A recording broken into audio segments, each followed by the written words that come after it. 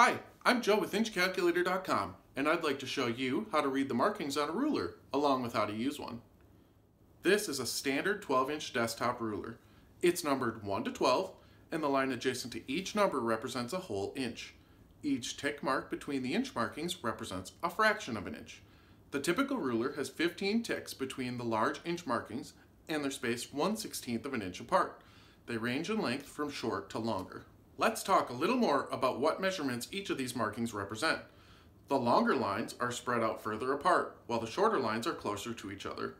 The longer lines have bigger measurements between them and the next largest line, while the shorter lines have smaller measurements between them and the next largest line. The line that's in the center of the larger inch lines represents 1/2 of an inch, meaning there's a 1/2 inch between the inch lines and the 1/2 inch lines. The next smallest lines that are between the 1/2 inch lines and the 1 inch lines represents 1/4 of an inch, meaning there's 1/4 of an inch between the 1/4 inch lines and the inch or 1/2 inch lines. The smaller lines between the 1/4 inch, 1/2 inch, and 1 inch lines represent 1/8 of an inch, meaning there's an 1/8 inch between those lines and the larger lines. The smallest lines represent 1/16 of an inch. On this ruler, there are 1/16 of an inch between each line. Some rulers may not have the smallest 1/16 inch lines, while others may have even smaller lines that are closer together, measuring to 1/32 of an inch of accuracy. Here's another way to think about the measurements that each line represents.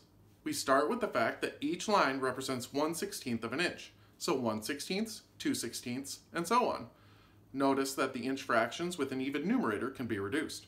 For example, 2/16 can be reduced to 1/8. Let's do this for all the fractions.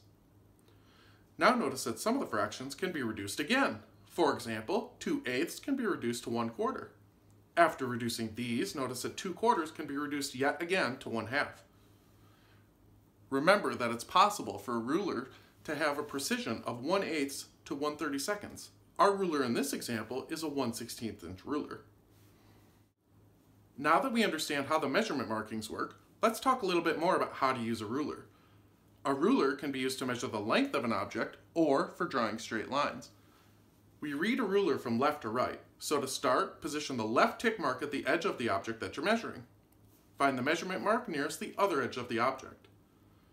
Count the number of 1-inch marks on the ruler between the edges. In this example, there are 4. Next, find the fraction for the measurement line closest to the edge of the object. In this example, it would be 3/8.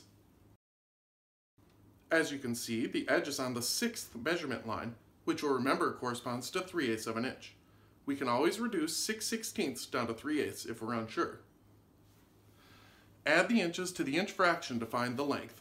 In this case, 4 plus 3/8 is 4 3/8 inches. And that's how you read a ruler. We've put together a complete article along with tons of additional information. Check out www.inchcalculator.com to learn more.